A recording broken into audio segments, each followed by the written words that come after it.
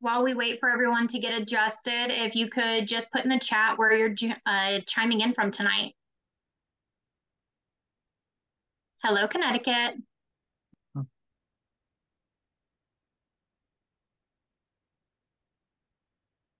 Woo, Texas in the house. New York, Indiana, Maryland, another Texas.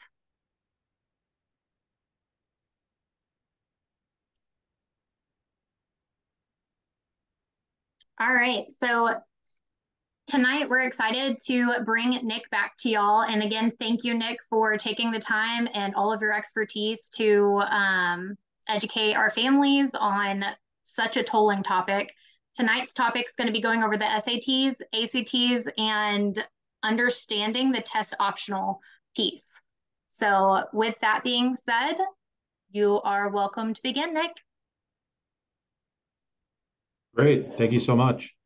Do you think that you could make me the host so I could share my presentation? Oh, looks like I am. Awesome. Yeah, so once again, thank you guys for having me. My name is Nick. I'm the owner of Curve Breakers. We are a New York based SAT, ACT, and college prep company. And today I will be, or tonight rather, I will be talking about the SAT, ACT, and test optional. Feel free to throw in any questions as things as I go along, because obviously there a lot of new stuff here. As many of you probably know, the SAT is changing, and I'm going to go over all of that. I actually sat down for about 2 hours today and took the digital SAT myself, which was fun. And I have a lot of interesting feedback from that. So, if anyone has any questions that, as we go along, I think there's going to be time for questions at the end as well. So let me just share my screen here. Can everyone see that? Awesome. So, not to spend too much time, talking about myself, but what we do is we work with, mostly schools and private individuals on SAT, ACT prep. So that's really our main area of expertise, that and, I guess college prep. One of our core goals is to try to provide these resources to everybody. So, a lot of times these resources are very expensive, as you probably know.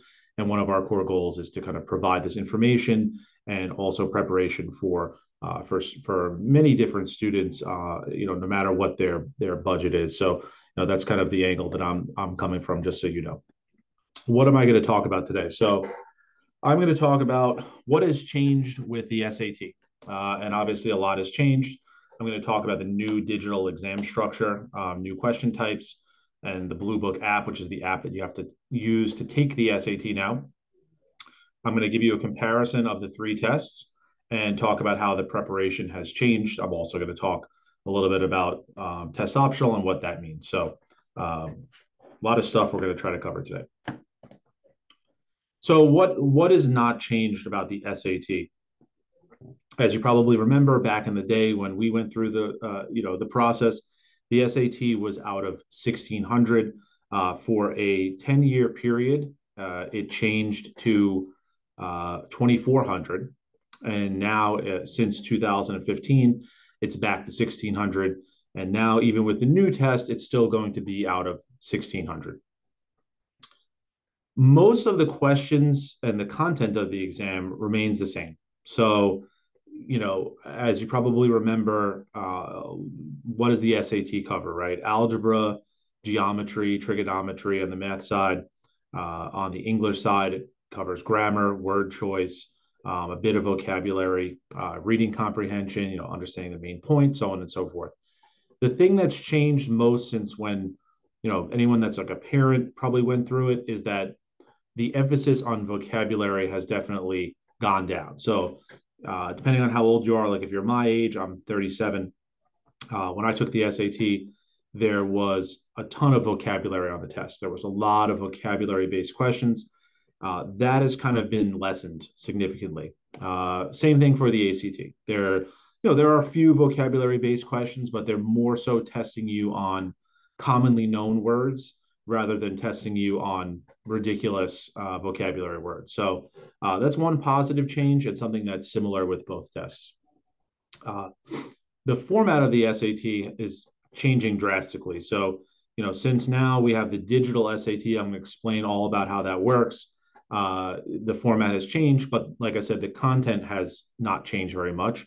There's still reading comprehension questions. They're just much shorter, and I'll show you what those look like. But understanding text, reading for context, understanding main points, all very important to taking the SAT or the ACT. So some of the things that have changed about the process. So the SAT is now an adaptive app-based test. So the days of taking the SAT on a Scantron with a paper and pencil, those are now gone, right? Now, when we're taking the SAT, we're going to be taking it on an app called Blue Book, and ACT will still be done on paper. There is actually a digital ACT, but it's not really given around here very much. So most students in the United States will not have access to take that yet. Obviously, that's something that may change in the future. But for now, the ACT is typically going to be taken on paper and pencil, and it's with a Scantron, the old school, bubbling in the correct answer. Whereas the SAT is done on a computer or a similar device, and you're going to have to access a certain program that you have downloaded on your computer.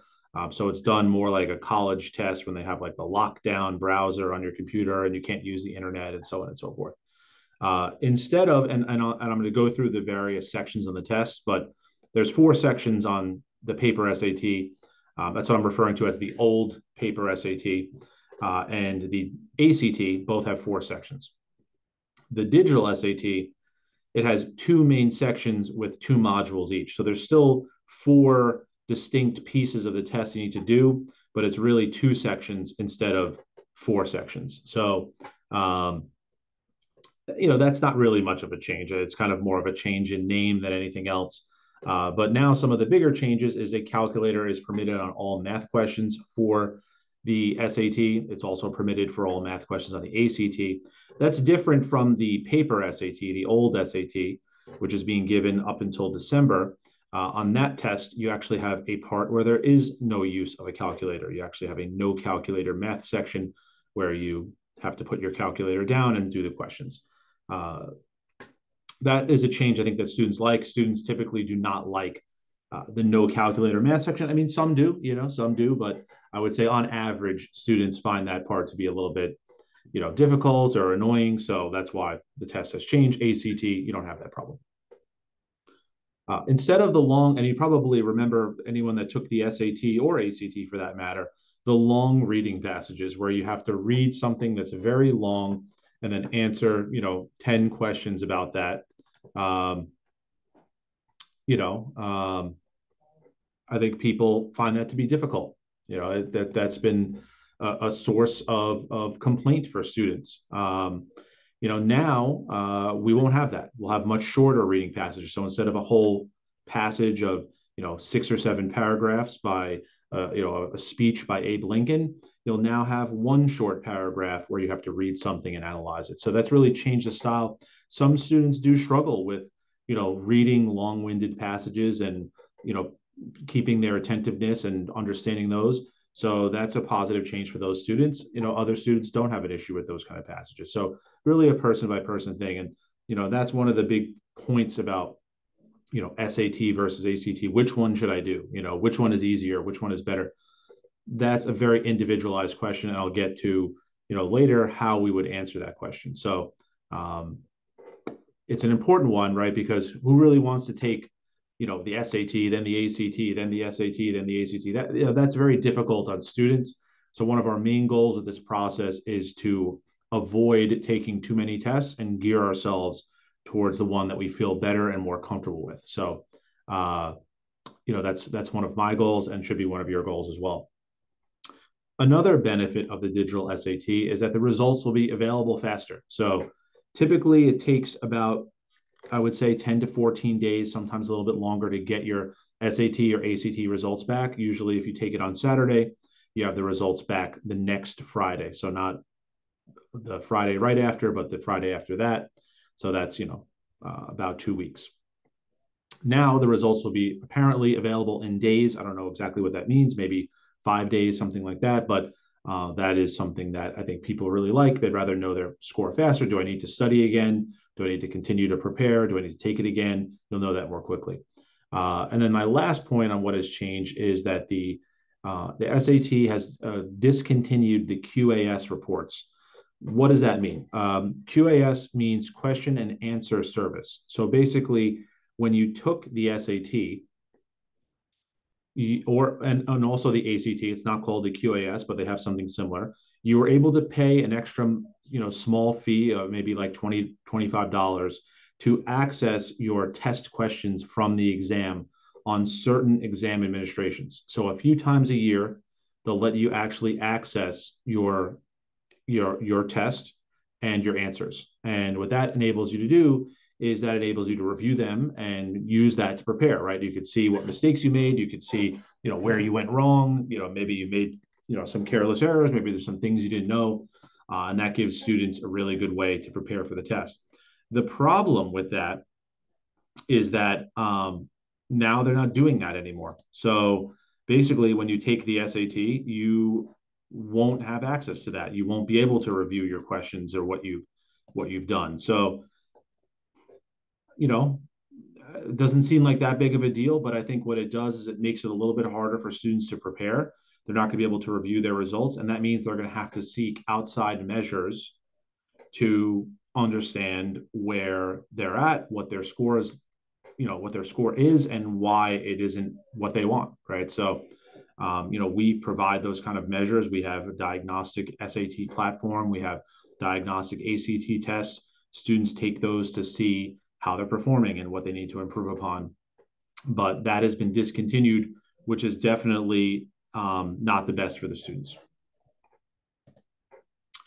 So here is a little bit about the new digital SAT exam structure. So as I said, it's an adaptive test. What does that mean?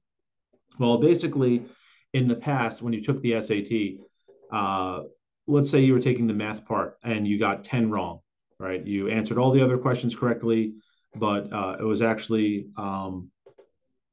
it was 58 questions, right? So out of 58 questions, if you got 10 wrong, you got 48 out of 58. You could look at a scale online, or you could look in a book, like one of the SAT books, and you could actually grade your test. And maybe that comes out to a 680 out of 800, right?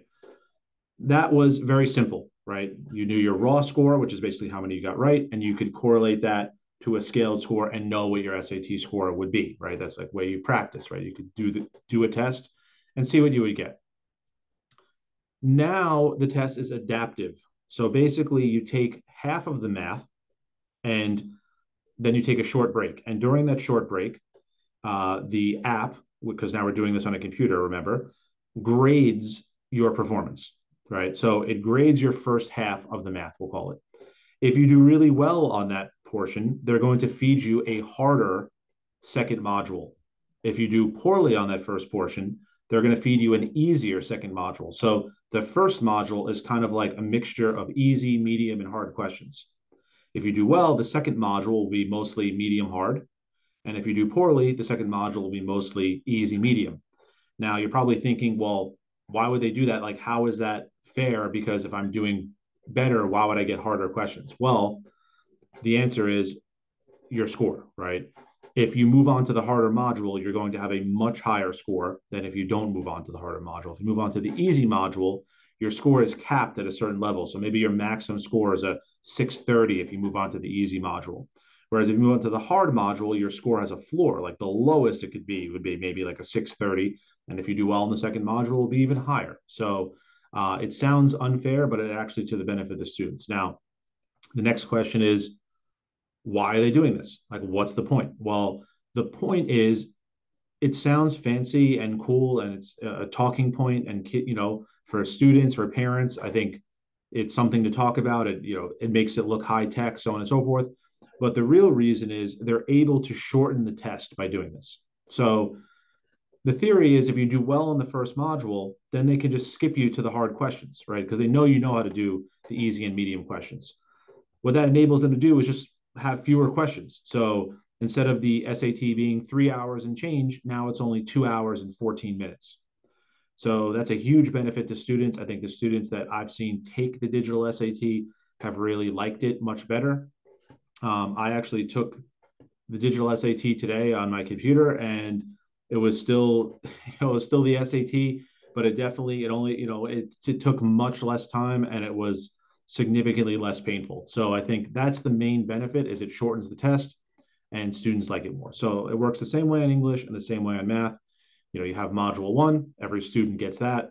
Depending on how you perform, you get a different module two. If you do well, you get the hard one. If you do poorly, you get the easy one. That's basically how it works. One of the other big differences now is there is a in-app calculator. So because we're using a computer, they actually give you a calculator. So you don't need to bring your own calculator to the test. You can bring your own calculator to the test, but you don't necessarily have to bring your own calculator to the test. The in-app calculator is amazing. I didn't know much about it before this happened. This is actually a pretty popular calculator. Like, many students say they use this in school. I did the test today, and I could tell you from firsthand experience, the calculator is incredible. It's an amazing calculator. It's so easy to use, and it enables you to answer so many of the questions incredibly easily. That's really important because students are going to need to know how to use that. If you do know how to use it, it's an amazing tool to boost your score. If you don't know how to use it, I think you're probably going to suffer, because many of the questions, at least for me, actually required the use of the calculator. Whereas in prior years and on the ACT, you don't really need a very complicated calculator. It's not that helpful, right? On this test, it's designed to have the calculator, and it's like extremely helpful. So I think that's a huge benefit to students, especially if you don't have, a fancy calculator is like $150, right? So if you don't have a fancy calculator given to you by your school, you don't want to buy one, you can use the fancy calculator that they give you, which is amazing. And here is a comparison between the three tests. So we have the traditional SAT, which is the one that's, on paper being given until December. You have the digital SAT, which starts in March. And then we have the ACT, which is the same ACT that we've had for many years. You could see some of the big differences, right? Timing. For the paper and pencil SAT, it's a 3-hour test. You have 154 questions, and you have several small breaks. The digital SAT is only 2 hours and 14 minutes, only has 98 questions, and you get one break in the middle. The ACT is about 3 hours. You have 215 questions to do. That sounds like a lot. It is. And you also have a few small breaks, right? The format you can see there, SAT, traditional paper SAT, reading, writing, which is basically grammar, math with no calculator, and math with a calculator. Those are the 4 sections. The digital SAT, you have reading and writing as one section with 2 modules, and math as one section with 2 modules. On the ACT, you have 4 sections. They're in a different order: English, math, reading, and science. English, once again, is mostly grammar. Math, we all know what that is: reading comp, where you read a passage and answer questions. And then the science part, and that's, a big difference between the tests, right? SAT on both versions, the old version and the new version, do not have a science part. To talk a little bit about that, you don't really need to know a lot about science to do the science part of the ACT. That's kind of a funny thing. I mean, it sounds like, wouldn't you be tested on biology and chemistry and the things you learn in school? Not really. It's more of a reading and analysis task. So you're reading a passage about science, you're analyzing it, you're looking at graphs, and you're answering questions about the graphs and the text. There's really not a lot of scientific knowledge that you need to do that, which is actually helpful. I mean, it would be very difficult if they had a real science test of biology, chemistry, physics. And they put, astrophysics on the ACT, but you don't need to actually know anything, because they basically teach it all to you. It's like right there in front of you. You have the information you need. You just have to use it to answer the question. So that's more of a reading task, right? You're reading the passage about the science experiment, you're reading the graphs, and you have to answer the question. So, that's something that a lot of students say, oh, I don't really like science, I don't want to do the ACT. I would highly recommend that you at least try it, because it doesn't work that way. If you're not good at science in school, that doesn't mean you won't be good at the science on the ACT. Big difference in math, on the traditional paper and pencil SAT. Once again, the math is 2 sections, one with a calculator, one without. On the digital SAT, math is just one section with 2 modules. And then on the ACT, math is one section, and you do get a calculator the whole time. So, moving towards more of a similar concept in math. Here are some more just comparisons for your knowledge. The reading and writing. So, and writing really is English, grammar, and writing style. On the traditional paper SAT, that's two separate sections. So you have the reading section, then you have the writing and language, English, grammar section. On the digital SAT, they're combined. So your English scores comprise of both of those. The questions are intermixed. So you don't know if you're getting a reading and writing question, or a reading question or writing question, or something else, right? On the ACT, the reading and English are two separate sections, just like the old paper SAT. What resources are there available for you to prepare for these tests? Well, for the old paper SAT, they publish tons of practice tests. They put them on their website, College Board. Here's 10 practice tests, and we use those with students, and students can use them on their own. You can buy books. I mean, there's a ton of stuff. For the digital test, there's only 4 exams in an app. You have to sign up and access the app to do them, and they're good. That's the test I did today. It's helpful, but at the same time, that's not as much information, and they don't really seem like they plan on releasing that much. So what happens is students need to find their own way to prepare, which creates a problem, right? So we have our own digital assessment that has 10 tests in it. So there's that. There's books that you can get. Our book is coming out soon. I mean, there's going to be a lot of books and stuff, but there's not a lot of official materials, which is a little bit of a problem. We always want to use official materials whenever possible. And the ACT, that test has been around for so long. There's, tons of free stuff online. Like, you don't have to really worry about finding a way to prepare for the ACT. If you do a little Googling, there's tons of stuff, especially free stuff, that you can utilize. So that's really good. All right, so this is a little bit of a snapshot of what the old paper SAT looks like. So you can see this passage, actually, we didn't put the whole thing here, but you can see it goes down to line 95 here. There would actually be probably another 2 columns. So it would have been this whole slide basically would have been the passage. And then you have the questions. We only showed 3, but there's usually 10, right? So you have a big passage and then 10 questions. A lot of students found that to be very annoying. And the reason is, say you just don't gel with the passage, like you don't really understand what the passage is about, then you have 10 questions that you feel really you feel a lack of confidence for 10 straight questions. You don't really know what the passage is about, and then you struggle and you get a lot of them wrong, and then it kind of like, it could snowball. So that was something that students definitely didn't like about the paper SAT. The digital SAT solves that problem by doing this, right? So they just have one little passage here. It's actually bullet pointed notes. So a totally different style here, right? And you have to read this set of bullet points, right? So the student takes these notes. And then the question is, the student wants to introduce Katherine Halverson's book to an audience already familiar with Atlantic Monthly. Which choice most effectively uses relevant information from the notes to accomplish this goal? So this is the new style of reading an English question, right? So we're not using these big passages anymore. We're using one little blurb, and then you have to answer some questions. And then here's a different style of question. You could see, you just have a paragraph, right? Early 1800s, about the Cherokee scholar. Which choice completes the text with the most logical and precise word or phrase? And you can see these words: widespread, careful, unintended, infrequent. Those are words that they think that students should probably know. I would probably agree with that. Most of those words are pretty similar, are pretty simple, excuse me. We're not using really complicated vocabulary. So that's what they're doing. They want you to be able to place these more everyday words into sentences and see how the sentence would work, make sure that the sentence and paragraph work properly. So this is the kind of new style of question, much shorter than reading. Imagine reading 3 times what this says here and then having to answer these questions.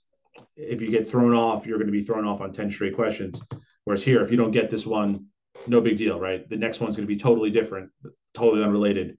So it's not a problem at all, right? So I think students are really genuinely enjoying that change. We have had many students take the diagnostic assessment for the digital SAT, take the diagnostic assessment for the paper SAT, take the diagnostic assessment for the ACT. Almost all the students have preferred the digital SAT. They say it's easier. It's not easier. The scores are coming out the same. Just throwing that out there. But at the same time, to have one less hour of testing and much shorter passages and so on and so forth, it feels significantly easier. So it's like much, it's much less painful. And I think that's why students say it's quote unquote easier, because they're just experiencing less effort and less pain while they're doing the test. It's not as like mentally racking, right? Because you only have 98 questions to do. There's an ACT 215 questions to do more than double the number of questions in 3 hours. It's just a lot, right? It just leaves you numb at the end mentally, right? So I think it's a hugely positive change. This is how you actually take the digital SAT, the Blue Book app. I can show that actually later towards the end, what it looks like and how it works. But there's an app you have to sign up for. A lot of schools are loading this onto kids' computers, so they're downloading the app for the students so that they have it. A lot of students are already using this with AP exams and so on and so forth. So definitely got to familiarize yourself with that. So we have a lot of partners, a few partners in Asia. The digital SAT is already being given in Asia, right? So, China, India, they're already taking the digital SAT. So we've gotten feedback from those partners and what they said about the test. And they basically proclaimed that students that are not applying with a digital assessment or not studying with a digital assessment are struggling to take the test. So there are paper tests. There are, you could print it out and do it by hand. That's not really replicating what the real test will be like. You have the integrated calculator, you have tools and so on and so forth. You want to utilize those to your advantage. The students that aren't practicing with that are struggling on the test. Preparing for standardized tests is all about practice, right? Repetition, right? The questions are very repetitive. They ask sometimes 3 or 4 of basically the same question over and over and over in succession, especially on the English part. I just did the test today. There's four straight of these kind of vocabulary questions. Now, of course, the words are different and the blurb is different, but they're asking you the same things over and over and over again. So by doing that repetitious practice and really, preparing yourself for the exam by doing questions and practice tests and reviewing them, that's really how you prepare for this kind of test. You can't just study math and English and necessarily do well on the SAT. It's like kind of a hybrid between school and a sport. Like you could be the most athletic person of all time, but not be good at a certain sport because of the techniques involved or certain attributes, right? We all have our different strengths and weaknesses. You have to learn the game. Like when you take up a sport, you have to learn, I could be really strong at hitting something. That doesn't mean I'm going to be good at tennis, right? Because there's a technique involved. Same thing for the SAT, right? You could be really strong in math and English, but there's a technique involved in taking the test. You have to learn the techniques and learn the tendencies, and you have to learn the game. Like people that play a sport, kind of can predict things. Other players' tendencies, and how to react, and you kind of know the flow of the game, right? You can know what to expect at a certain point in time, right? With the SAT, it's the same thing. Like you need to know what to expect the entire time by being prepared for taking this kind of assessment. So how to prepare for these 2 tests. So if you do choose to take the test, I highly recommend everyone tries it. And to talk a little bit about test optional, just a good time to talk about it. Basically, what that means is if your test score is not what you want it to be, you don't have to send it to a lot of colleges. Now, there are still a lot of colleges that are test required. That number seems to be going back up. That was kind of a COVID thing. Like they couldn't expect kids to take the SAT and ACT during COVID because of obvious issues with schools being shut down and so on and so forth. So they let kids apply without tests, right? So, if you're applying to X college and they are quote unquote test optional, you don't have to send them your SAT score. Now, they still have an average SAT score for the school, and they're still getting SAT scores from a lot of kids. So, not sending it's not necessarily means you're out of the picture, you're not going to get in, but you'd probably have a better chance with a good score than with no score. If you have a score that's lower than what they require, so say the school's average score is a 1300, if you have a 1300-ish or above, you want to send that to them. They're going to want that, right? If you have a 1200, you probably wouldn't want to send it to them, and you would want to do what's called test optional, right? Apply test optional. And in that instance, they would not count or look at your SAT score because it would be a negative to you. So they don't want you penalized for something that's a negative, right? But at the same time, you will benefit if it's positive. So if the school's average was a 1,300, if you got a 1,200, definitely don't send it. If you have a 1,400, you without a doubt want to send that to them, because that will result in you probably being accepted, right? Because you're above the marks that they're looking for, right? So that's kind of a little bit of breakdown what test optional is. Now, okay, so then the question is, how do I manage all this? Like, what do I do? I would try the SAT and ACT, right? In an informal setting. Like, we give these practice tests every weekend online. The SAT is digital. We also proctor online ACTs, and we send you the materials. You can take the test, send us the Scantron, we grade it, and we give you back an analysis and report. I would just try both, right? If you have a pretty good score on one of them, you probably want to try to prepare for it and send it. If just do terribly on both, then maybe it's not for you, and your better option will be to apply without the test. But at the same time, you should just give yourself that chance. So you still have the option at the end of the process, even if you prepare and study for it, and your score is, say you're applying to multiple different schools, and some of them require a 1,300, and some of them require 1,200, and some of them require 1,400. You can send it to some and then not send it to others. That's totally fine, right? So having that in your corner, having that option, right, is hugely beneficial to you when applying to college, right? So you definitely want to give yourself that chance to at least try it, try to take the test, see how you do, and if it doesn't work out, no harm, no foul whatsoever. Like, you can literally still apply without the test. Now, obviously, like I said, there are some schools that don't allow that. Like, you do have to send a test. That's a different story. If your score is lower than what they're requiring, you probably won't get in, but you could still try, right? And same thing with test optional. They're looking at more than just your test score, right? They're looking at your grades. They're looking at your extracurricular activities. They're looking at your essays, right? All those things are incredible, and you just don't have the test score, you probably will still get in. If those things aren't up to par, then you do probably need the test score, and depending on how selective the school is, it could be easier or harder. I mean, some of these schools now, unfortunately, have 5% acceptance rates. So if 5 out of 100 people are going to get in, and it's Harvard, those are probably going to be students that do have really high test scores. You know what I mean? So you want to position yourself the best you can. So, like I said, how to prepare: you take the SAT, you take the ACT, you take a look at it, you see which one you're better at, and then you try to prepare for that one. There's different preferences in different states. So, like, for example, in, say, like Louisiana, most kids take the ACT. That's just how it works over there. It's a required test, by the state. Almost all kids take it, and it's used for other purposes. In New York, for example, almost everybody takes the SAT. Some kids do the ACT, but it's more of an SAT state. Like, that's what people prefer. You don't have to go with that. You could do whatever is best for you. That's what we do. What I do every day is I advise people as to what's a better path for them. You could do this for free, right? We give them these tests for free. You can do some of these tests for free online. Like, I took the digital SAT for free online today, and you could evaluate it that way.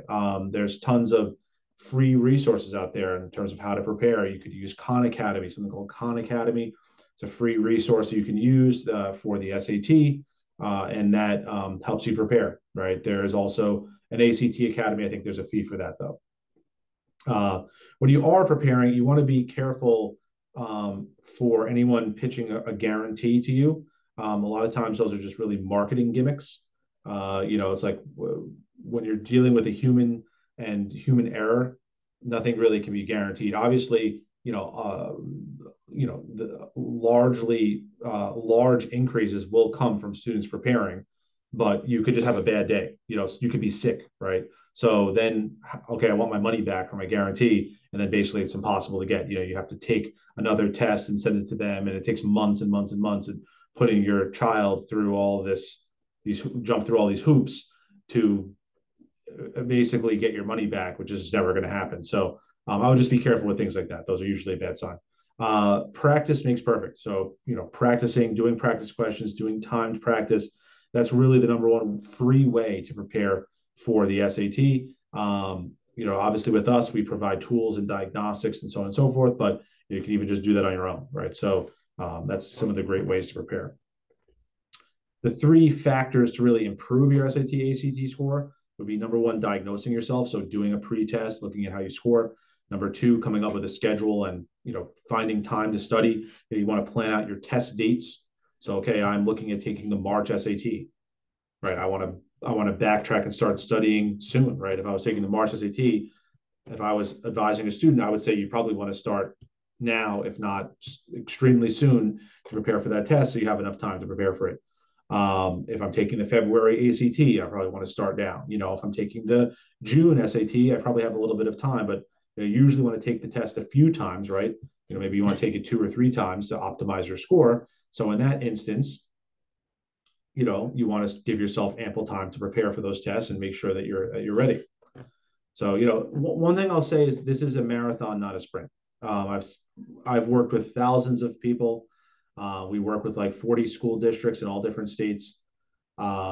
Students that try to cram it all in the minute before the test, or the week before, or even the month before, tend to struggle because it's just very hard to wrap your head around all this that quickly. If you give yourself more time and you kind of spread things out and you're more reasonable as a student, like you carve out a few hours a week to do this, then you'll be really successful and you'll get a huge score. So I think that that's something that I just wanted to kind of point out. In terms of how to prepare for the test, you want to take into consideration your own learning style, your how much time you have, your budget, what score the schools are requiring of you, or they want, depending on what schools you're applying to. Sometimes it's the best way to do this is build backwards, right? Think about, this is my dream college. I really want to go to, University of Florida, right? What score do they need? How can I get myself in? I really want to go to this school. Okay, how do I? What are their scores? What do my grades look like compared to the grades they want? Am I competitive? What score do I need to be extremely competitive? And then you can think, okay, I'm starting at a 1200. I need a 1400 for this school. Someone like myself can tell you how much work it would take to get to that point. Obviously, a lot of students self-study for these tests. Like I said earlier, there's tons of free materials online, free, practice tests, YouTube videos, and so on and so forth. You have group classes. Those are obviously a little bit more expensive. I think a good price for a group class is something in the, $500 to $600 range. I think if it's, $1,500 is probably overpaying. I mean, that's just a lot for a group setting. Because if you're at that price point, then you're looking more at what the price point would be for private tutoring, which is much more expensive, but it's more personalized. So if, depending on how much you want to spend, you can kind of find something that's a good fit for you. I always encourage people to take advantage of the free stuff, no matter what they are doing, because a lot of it is very good. And especially something like the free diagnostic test that we do, so on and so forth, can be extremely helpful in getting the ball rolling, getting started, figuring things out, or just general preparation. So I highly recommend you use those as well. So does the SAT matter? So we'll talk a little bit more about test optional here. So now, and it's a big change from when we went through this, anyone that's parent age or, my age or older, maybe we applied to 2 to 5 schools, maybe 7 at most. You just didn't need to apply to 15 schools. Now, a lot of kids are applying to 15, 20 schools. There's something called the Common App, which is basically a way that students can, you know, uh, you know, basically send in a large number of applications very easily. So you fill out all of your, personal information, your address, where you live, your social security number, blah, blah, blah, all the personal stuff one time. So instead of having to write that on 15 different applications by hand, you just write it once, right? And then all of that is in there. And then if a school doesn't have any extra essays or anything like that, you write one essay and then boom, right? Your applications are sent out. So I have students that I work with on this part of the process send out 8 applications in one day, you know? So a lot of the deadlines are now, November 1st, October 15th, November 1st, November 15th are a lot of deadlines for college applications. Kids are sending in 5, 6 at a time, right? So by the time they get to November 15th, they may have sent in 15 applications already, So very different times, and that requires different measures. I think with students applying to so many schools, the acceptance rates go down, right? So instead of a college getting 20,000 applications, they're now getting 40,000 applications. So they don't have more dorms. That means they have to take fewer percentage of people, right? So then that makes it harder to get into the school, and then you have to apply to more schools. So it creates this cycle. It's like the college gets more applications, the acceptance rate goes down. I apply to more schools as a student. Colleges get even more applications. The acceptance rate. So it's like we're in this kind of vicious cycle. I don't know when it's going to end, but it's become very challenging for applying to college. So how do you evaluate whether you should go test optional or not? If you are applying to very like non-competitive schools, so schools with like 75% acceptance rate or higher, you could probably get away with going test optional, right? If you're applying to schools that are test blind, there are a few schools that are what's called test blind, which basically means they will not look at, even just look at all, an SAT or ACT score, then you definitely don't need it, right? If you just simply don't do well on this kind of test, then your best choice would be to not send them your score, right? So in those instances, test optional is a great thing. And I'm personally a huge proponent for it. I think it's great to give students an opportunity, especially students that are amazing students and just don't do well on tests, to still get into some of the schools they want. I think it's a great thing. That said, you have to be realistic about your prospects of getting into a very selective school without a test, right? If a school is very selective, you're probably going to have a much better chance with the test than without. If you want scholarships, a lot of the scholarships are, tied to SAT and ACT scores. You're applying to very specific competitive program, like pre-med, nursing, finance, occupational therapy, physical therapy, economics, whatever. I'm just making a bunch of examples of difficult college majors, right? They're going to be more inclined to take kids with test scores to nursing than they will to English. And the reason for that is at the end of nursing, you have to take a hard test, right? So they want people that are going to pass that test, right? They don't want to take a bunch of people and have them not pass the test and then they look bad, right? So that's a lot of the reason why, a lot of more challenging programs and things like that really do look for kids with SAT scores. And if you review college websites, they'll tell you a little bit of honesty about how it works. I mean, they'll usually just tell you, do whatever you want, and it's up to you. They don't tell you about the consequences of doing whatever you want. It's like, you think about a ridiculous but good example, right?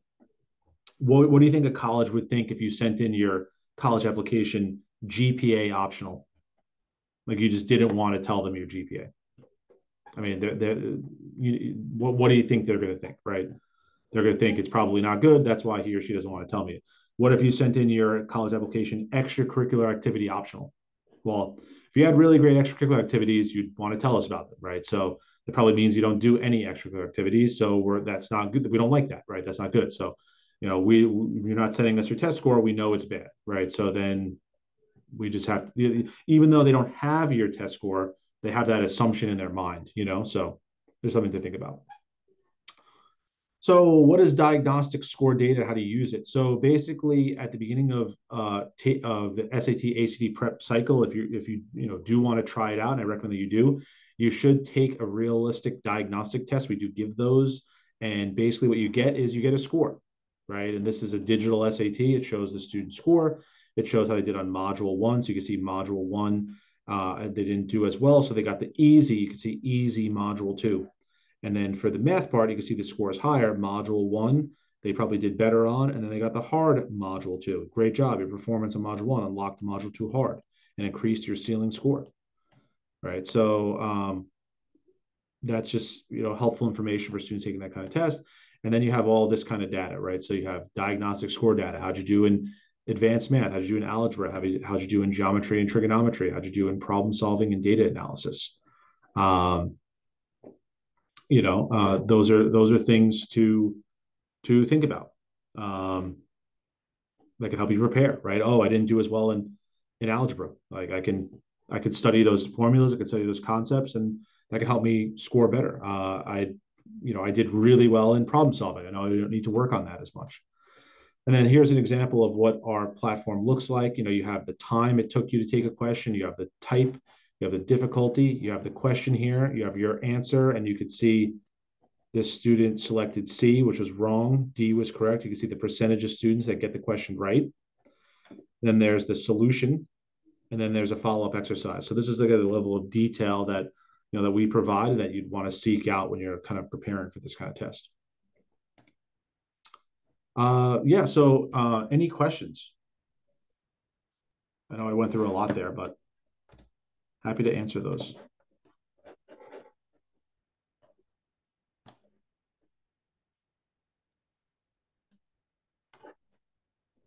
I'll give you guys a second just to type those up.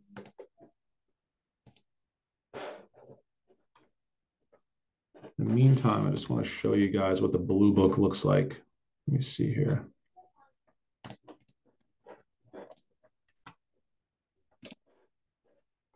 While you're typing those up, let me share my screen again. So this is what the Blue Book practice app for the SAT looks like. You have the tests, so you could do a full-length practice test. You can click SAT, or you can click, PSAT, click SAT, click the test you want to do, and then you hit next, and it will actually pull up a test, and you could actually do a practice SAT on it. The ACT doesn't have something like this. You can see this is what it looks like. You have the question, then you click your answer. You can do like a strikeout. There's like a lot of little tools here. You can mark it for a review. You can annotate, write yourself a little note, like you select text, annotate, and then you could type something here. So there's a lot of little tools that you could use, and then this is how you go through the test. You could skip around if you want. Wouldn't recommend that, but you can. And that's pretty much how the Blue Book app works. All right, looks like we do have a few questions.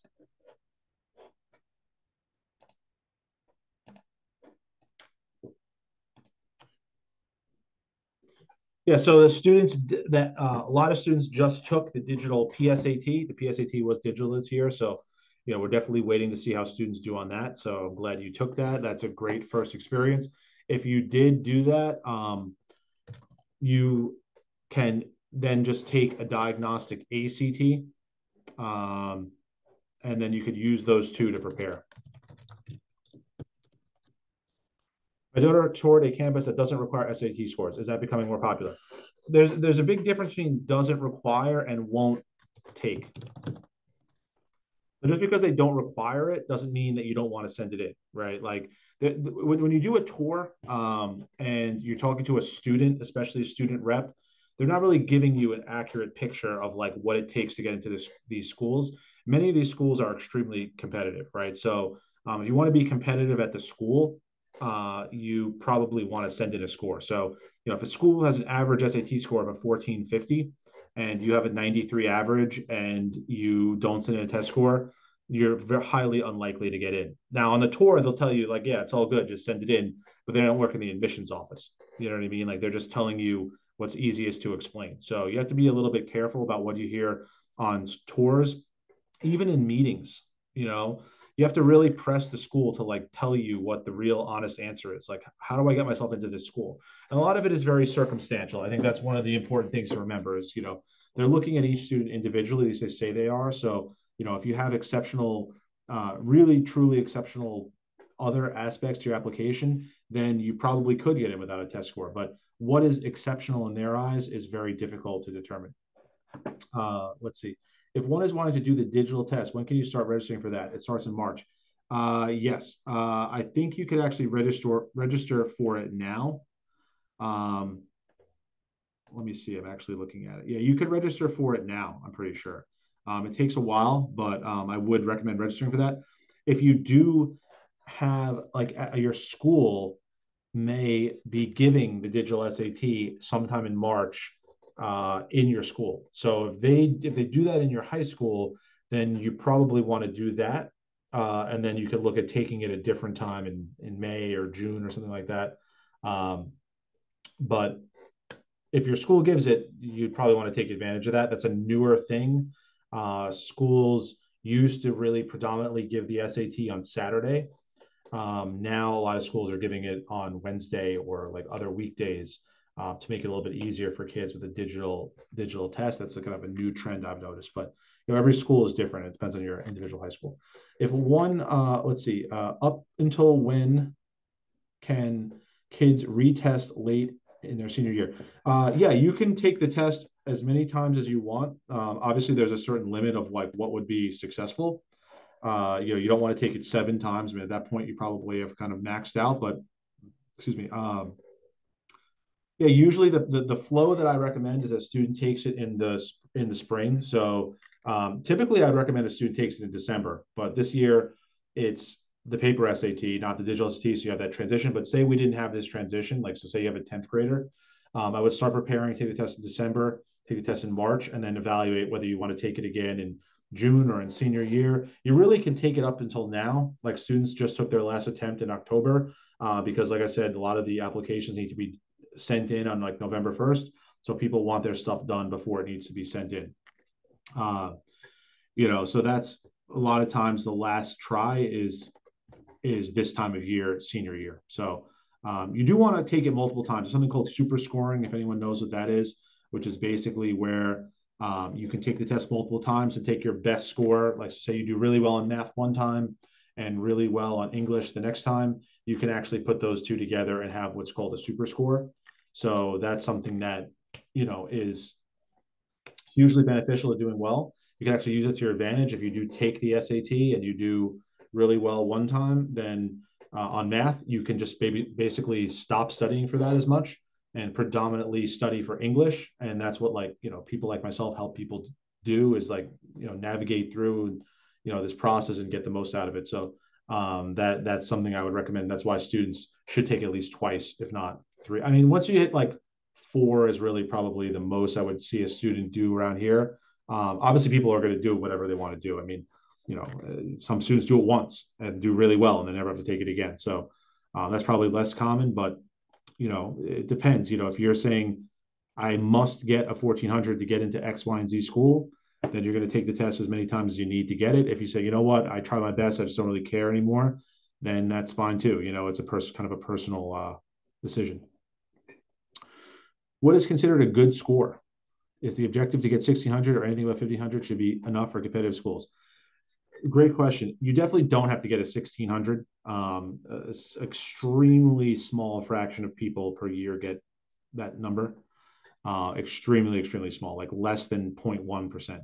I think it depends on what type of competitive you're talking about. If you're talking about like the top 10 schools in the country, then yeah, you're probably going to need a 1540 is really kind of like the magic number there. If you're talking about schools more in the top, but not the, Ivy level, like, something slightly below that or near that, where you talk about like the top 30 schools, then something in the high 1400s, low 1500s would probably work. Many other schools tier below that are going to be 1350 to 14 something. And then there's a wide variety of schools that will accept different scores. If you have a 1200, there's still many schools that would want to see that. It just depends on what schools you're applying to. It's like a chicken or the egg, like which came first thing is, do you look at the schools first and you try to engineer your score to get there? Or do you look at the scores, what your score is first, and then determine, what schools you can get into, so it's a personal decision for the most part.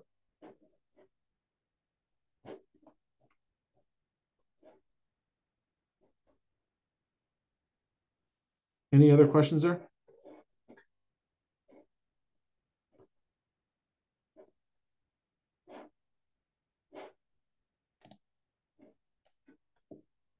All right, looks like that's it for now. Thank you so much, Nick, for coming on and explaining all of that. Again, a deep dive into a lot of information.